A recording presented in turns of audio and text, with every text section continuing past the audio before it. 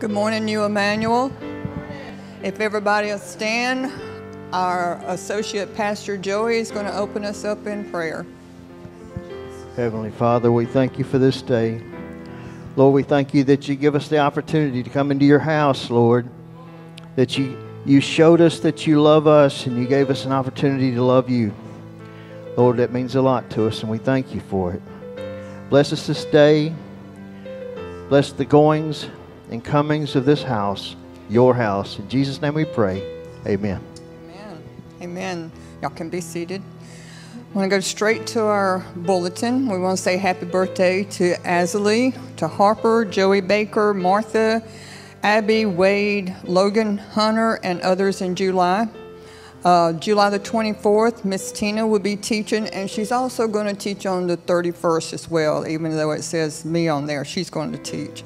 And Mr. Charlie is going to be teaching the teens as well on the 31st. August the 7th is the Waterworks picnic and the water slide after the church. Everybody's looking forward to that. And August the 15th is the men and ladies meeting at the Greasons, 7 p.m. Bring a dish to share. And y'all remember all these in prayer. We got a few out today, so y'all remember the ones that you normally see. Y'all pray for them. We got a special today, Miss Erin. She's going to come on up and do our devotion. Y'all give her a little encouragement. She may be a little nervous. She wants me to do jumping jacks while she's doing this. So distract all of y'all. All right. Do what now? Okay. Better. Now I can't see y'all.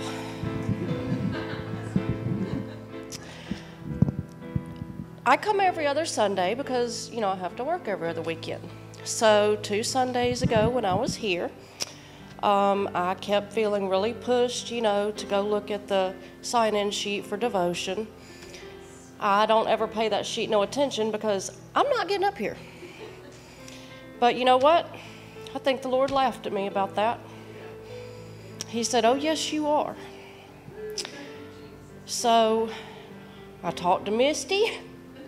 She kind of helped me calm down and realize the Lord left today's slot open on purpose because y'all are here every week. Y'all can sign up whenever you want to. I don't have that opportunity. He said today's the day and it's time to do it. But the Lord also knows how afraid I am of all eyes on me, stage fright. I can't stand it. So I thought a good devotion for this morning would be talking about fear. But there's 2 types of fear I'm going to talk about this morning. The first one is basically what I'm feeling right now, being scared to death. So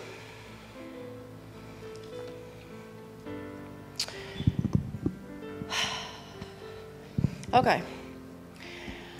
Isaiah 41:10. There's different variations of the Bible. I prefer King James, but then, there's newer renditions to break it down in layman's terms for us. But King James says, "Fear thou not, for I am with thee. Be not dismayed, for I am thy God. I will strengthen thee, yea, I will help thee. Yea, I will uphold thee with the right hand of my righteousness." A newer version, which kind of touched base with me for today, says, "Do not fear, for I am with you. Do not look anxiously about you, for I am your God. I will strengthen you. Surely I will help you. Surely I will uphold you with my righteous hand." He's telling us to cast all of our fears upon the Lord, all of our worldly fears, our anxieties, just let it go, turn it over to Him, and actually fully trust Him 100% to take those away from us. He'll be there and He will comfort us. Those of us that are saved, we are instructed to put away all these fears and to stand up for the Lord. We're told to turn it over to God. So, let's see here. Speaking of standing up for the Lord, Once again, King James Version and a newer version. In the newer version of Matthew 10:32, it says, "Stand up for me against world opinion, and I will stand up for you for my Father in heaven." Now King James says, "Whoever therefore shall confess me before men, him will I confess also before my Father which is in heaven. But whosoever shall deny me before men, I will also deny him before my Father." So if we don't put away our fears and anxieties, how are we going to be able to stand up for the Lord?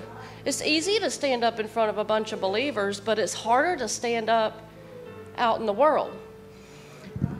So I grew up in Winder. That man that used to stand at the gazebo every weekend, that old man that stood out there preaching, he did not have none of these fears. He didn't care if you went by and cursed at him or blew the horn or laughed or whatever. He stood firm and he did not fear anything, except he did have one fear. He feared the Lord. Which brings me to the other type of fear. Get back over here. Sorry, you guys. Proverbs 9, verse 10 and 11, God tells us, "The fear of the Lord is the beginning of wisdom, and the knowledge of the holy is understanding. For by me thy days shall be multiplied, and thy years of life increased." The fear of the Lord is the beginning of knowledge, simply the beginning. But he doesn't want us to fear him like, what's he going to do now? What's going on? He wants the fear like we have for our daddies. The respect, the obedience. You know, Daddy used to whoop me as a child. Well, I didn't want those whoopings. I wanted to obey. I respected him enough to do that. The Lord is also our Father. We should fear him enough to respect him. He wants us to fear not listening to him. He wants us to fear not obeying him and not getting up and standing up for him. So when the Lord tells you it's time to do something, you better fear not listening to him, because you just might get a swift kick in the rear. So that's all for that, and I'll close us out in prayer, and then the praise team can come up.